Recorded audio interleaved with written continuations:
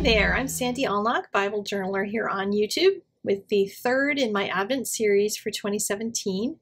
And this is going to be a quicker page than the others, and it's on joy.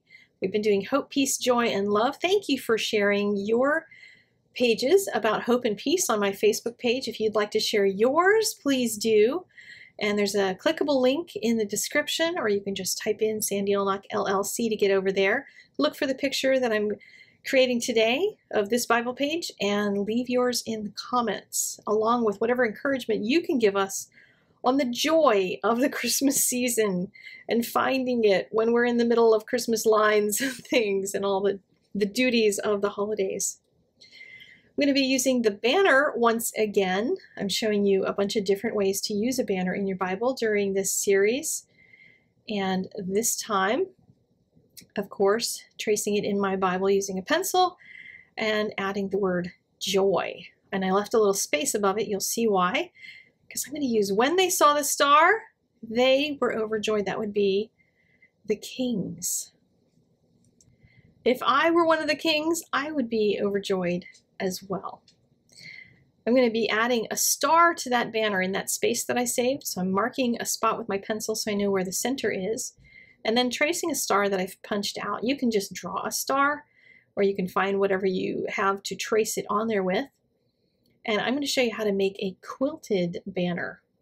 I'm going to do some texture on it, and it'll be really fun, but I'll also show you a simple way to do it.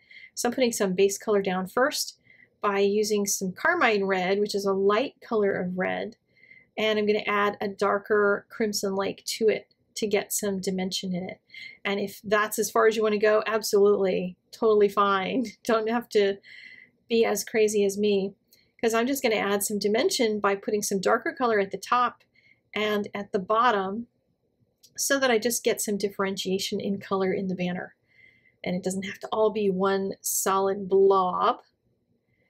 And it's the same color down here at the bottom that I'm adding, going carefully around my words and using a really light touch with the pencil so that I'm not adding a whole lot of waxiness until I get to that last layer. And once I'm sure that I'm not going to go over it a whole lot more, I can get heavy with it.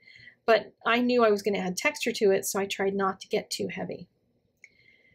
Now for the texture portion, and that is by adding, with a darker pencil, adding in some crosshatch lines.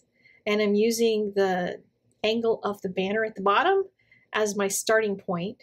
And you could take a ruler and measure it all out, but I'm just sketching it in because it's not that important to make it all perfect. Just make it good, not perfect. Perfect is the enemy of getting anything done. I don't know if anybody else has ever experienced that, but when you're trying to be perfect, it's hard to even move off the dime at all. And if trying to be perfect in Bible journaling is keeping you from Bible journaling at all, then you're doing it for the wrong reasons. So I have my lines in both different directions now, and to create that texture, I'm just going to fill in with the darker red in the bottom 3/4 of each one of those triangles. It's going to leave a little highlight in the top up there and give me something that looks like a dimensional texture, even though it's not dimensional. You could do that with a white pen, but it looks much softer this way by doing it with your pencils. And now I'll add my secondary words, joy in seeing God, because that's where the kings had their joy. And that's a reminder to me where my joy comes from. When I see him, when I hear his voice, when I spend time with him in the scriptures, when I'm in church, in the fellowship of the believers, I feel joy because I'm in his presence. And that is important to me to remember. When I'm lacking joy, when I'm standing in line at the mall and I'm feeling grumpy, or when somebody else calls and wants a piece of me and all I want to do is take a nap, I have to remember I need that joy back. And if I need to take some time out from doing something that seems important to do something that's really important to get my joy back, then I have to spend time with God. As you're watching this, I'm making the little star kind of into a starburst by moving some of that color with my finger, as you saw. Super easy to do. And even as I put the dots on it to try to emphasize that sparkling star, I touched it a little bit with my finger to soften them. And now I'm going to add little tiny dots of detail. Instead of doing stitching with a black pen, I can do it with a white pen.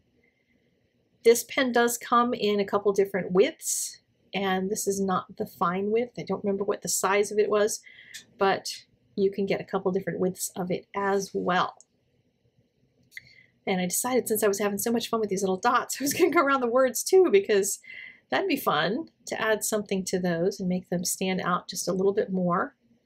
Especially if any of your pencil went over top of the edge of the letters, if your coloring was like mine, which is sometimes on the messy side, then going around the edge with either a black or white pen can often clean that up for you just a bit. And I'm just tapping very lightly with this pen. It has a really good soft look to it. But that looks like a real fabric banner hanging in my Bible now, doesn't it? With a little glowing star coming out. Very, very cool. So I will see you next week with the 4th in the series on love. But for this week, please go out and do your own joy meditation and Bible journaling page and share it on my Facebook. Link is in the description. And I'll see you next week. God bless you.